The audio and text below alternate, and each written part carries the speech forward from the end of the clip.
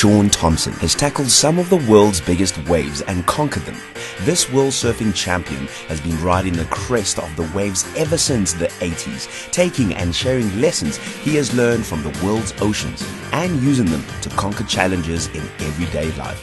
His many honors include being listed as one of the 25 most influential surfers of this century, the greatest tube rider of all time, as well as receiving the SIMA Environmentalist of the Year Award in 2002 and the Surfrider Lifetime Achievement Award this year.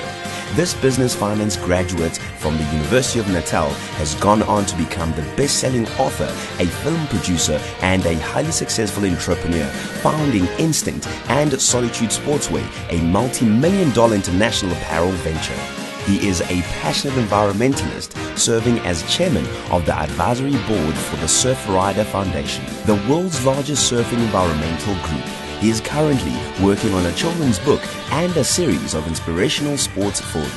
Let's welcome back onto South African shores one of our very own to tell us more about the Surfer's Code and his 12 simple lessons for riding through life. I give you Shaun Tomson.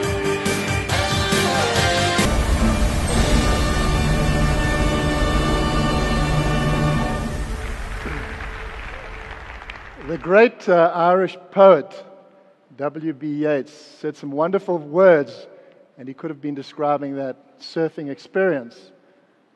A lonely impulse drove me to this tumult. I balanced all, brought all to mind. The years to come seemed waste of breath, a waste of breath the years behind in balance with this life, this death.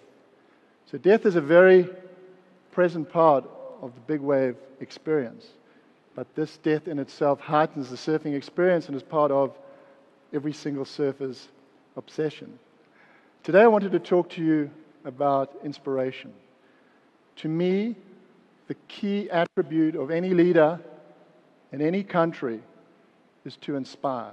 When you think of the great leaders in times gone by, not leaders of great armies, but great leaders, Mahatma Gandhi, JFK, Martin Luther King, Nelson Mandela, and now the new American president, Barack Obama. All these people inspire. They make us better than we think we are, and they inspire us to do great things.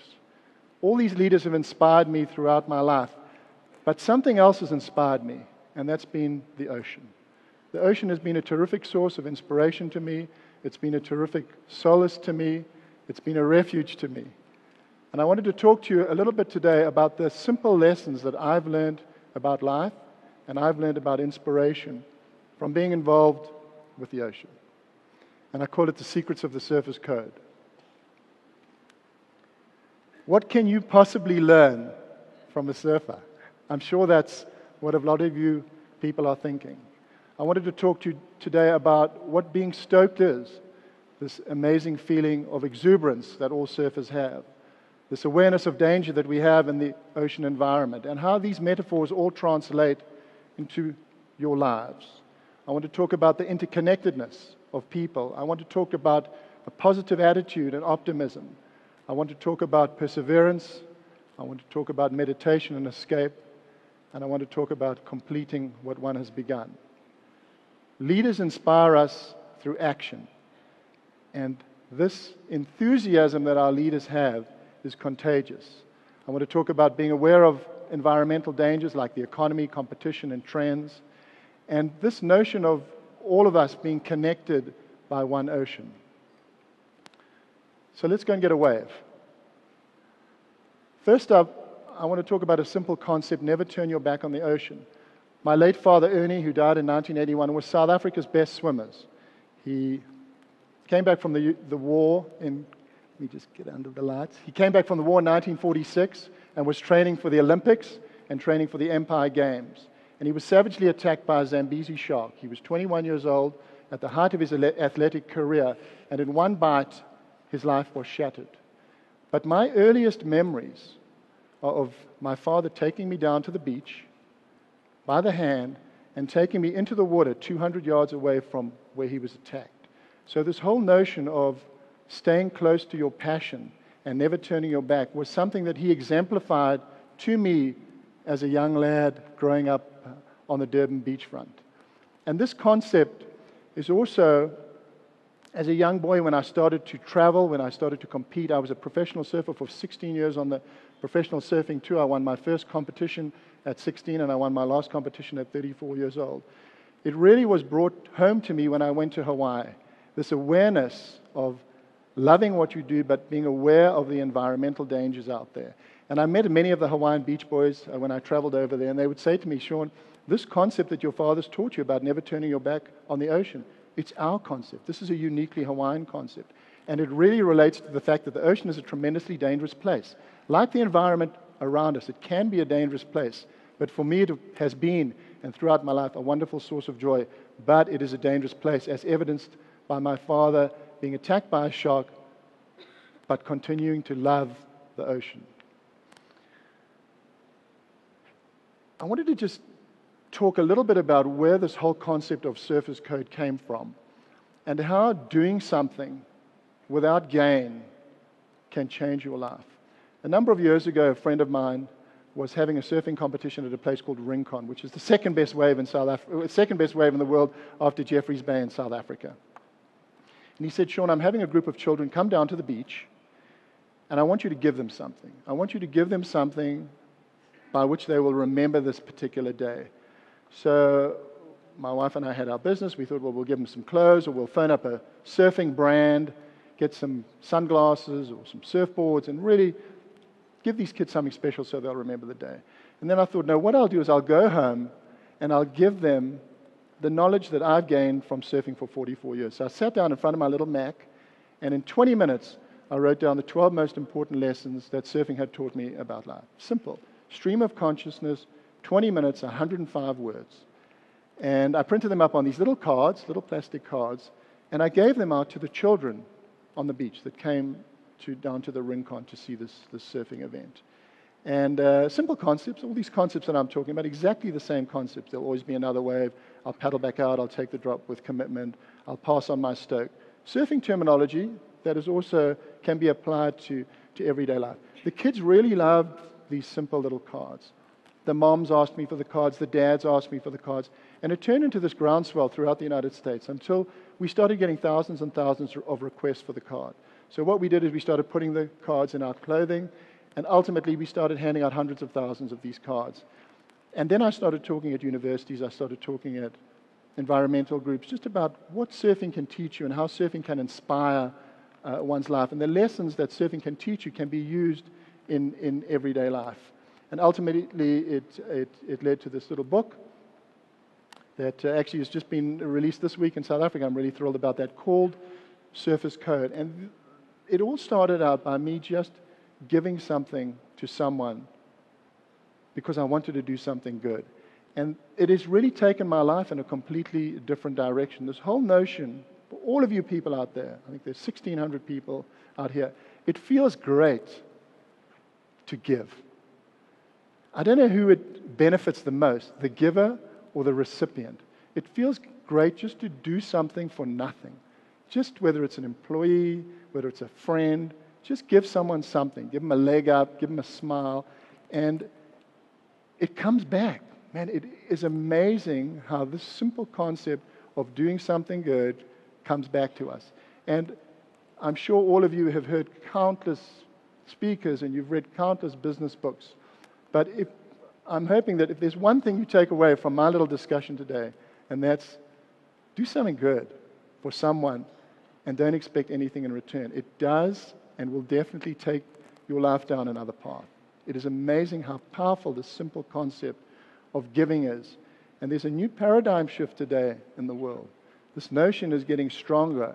It's like a wave that's building and it's getting bigger. And I think the more of us that do something good for nothing, the better this world will be. Always paddle back out. This is a picture taken at Waimea Bay. Back in the day, in the 70s and the 80s, this was considered the Mount Everest of surfing. You saw a bigger wave earlier, towed in by a jet ski, but we used to paddle into these waves by hand, and this was a very, very dangerous break. The waves would get 25, 30 feet. And my first surf out there was during a surfing competition. It was during the final of one of the biggest events in the world. remember paddling out there, and I was very determined to win this event. And I took off on the first wave of the final, paddled over this wave. It was about a 20-foot wave, took this very, very late drop, and the board went into space. And I landed, and in big wave surfing, you try to penetrate the surface of the water. If you don't penetrate the surface of the water, you're totally exposed. And I couldn't penetrate, and I remember skipping across the surface of the water, and this wave landing on my back with a terrific concussion, and I thought I'd broken my back. I thought I was a dead man. And eventually I got washed in, and I saw my board floating in the rip, and I paddled up to my board, and I had a fundamental decision to make on my board. What should I do now? All the other surfers had seen this terrific wipeout, and they certainly would not have thought less of me if I had got on my board and paddled back to the beach. But I got on my board and I paddled back out. And by doing that simple paddle back out, it gave me so much more courage and confidence for the future. There were 6 of us in the final. I came 6th in the final. But to me, I felt that just by paddling back out, I was a winner. And this simple lesson has really helped me through business. I've been an entrepreneur all my life. I've started companies that have been very successful, that have generated hundreds of millions in sales. I've started companies that have been failures as well. But I've always paddled back out. This notion of always paddling back out has always been so important to me. My wife, Carla, and I started a company, my beautiful wife's in the audience somewhere, about 7 years ago. We called it Solitude, and we'd recently moved to America. And the company started to grow and started to prosper. We started to sell in the finest stores in the land, Saks and Barney's and Bloomingdale's, Nordstrom's, wonderful stores like selling in Edgar's and Truworths and Markham's. And we thought we were really on a roll. Then we hit a rough patch. And we ran out of money. We couldn't fund the orders. We had millions and millions of dollars in orders. And we were tapped out. So we decided to close down the business.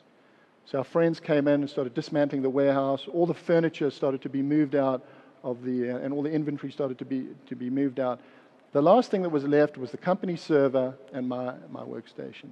This was all on a Friday afternoon. It was very, very hard and very humiliating for an athlete that's been relatively successful all his life.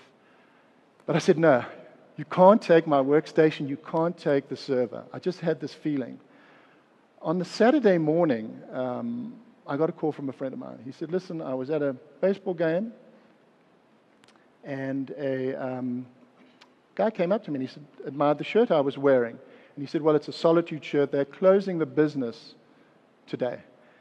And the guy said to my pal, my father and I are investors. And we love that brand. We've seen it around. We've seen it in the top stores. Maybe we can do a deal. On the Sunday, we did a handshake deal. Monday, we opened for business. And a few years later, we did a deal, and the company grew to 50 million in sales.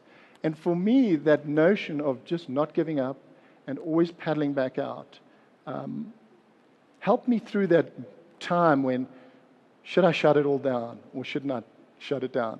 I paddled back out, and it went on to become a big brand in the United States. And it all came out of that simple notion of perseverance and paddling back out.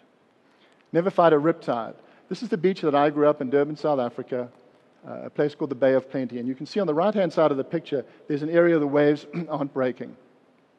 This is called the riptide. It's a very dangerous place. If you're a swimmer, you get caught in the riptide, you get sucked out to sea, and you can drown. If you panic and you're not aware of the dangers of this riptide, there's a good chance that you will drown. The riptide, as a metaphor for life, represents these inexorable trends that are running through society.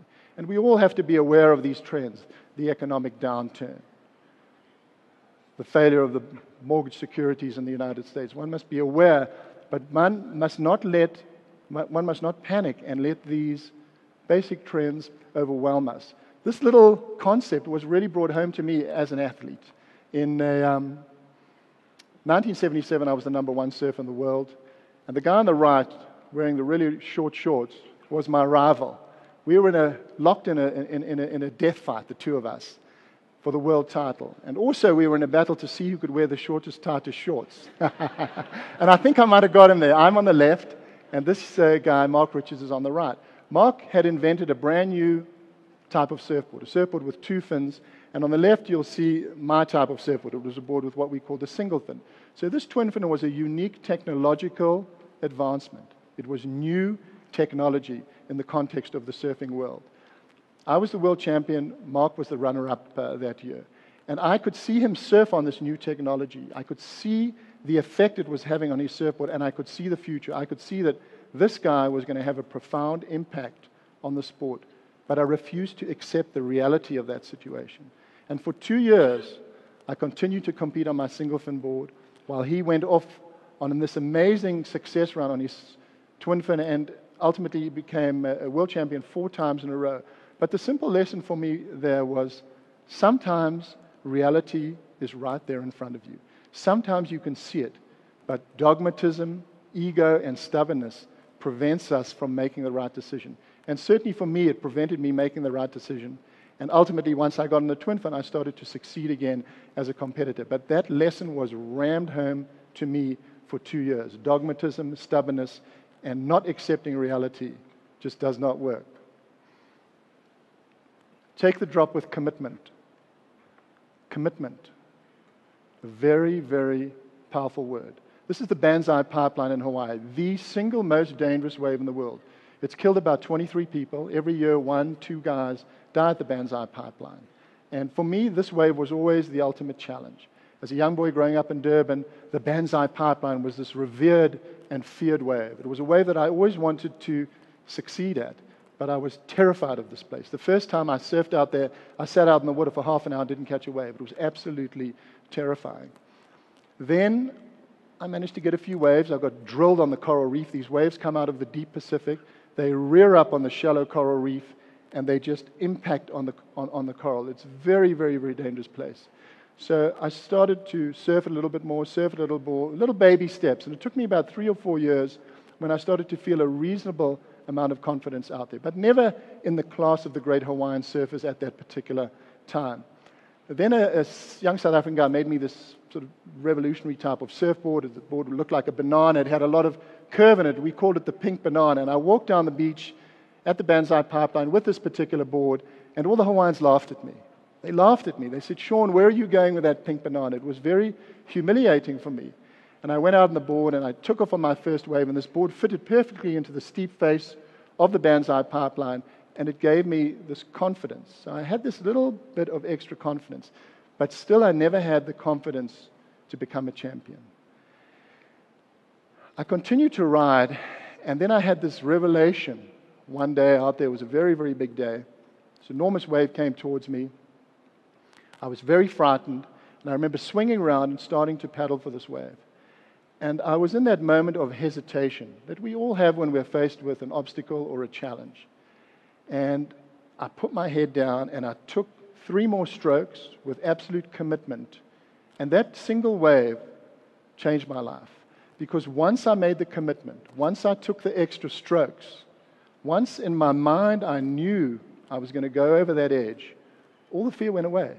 It was incredible that commitment takes the fear away. We all have different fears, all of us. Fear of success, fear of failure. But when you take that step and take the drop with commitment, it's amazing how that fear goes away, that fear dissipates. And as a young boy, this was a wonderful moment for me to know that you make the commitment, you take the step, and the fear goes away. Thank you.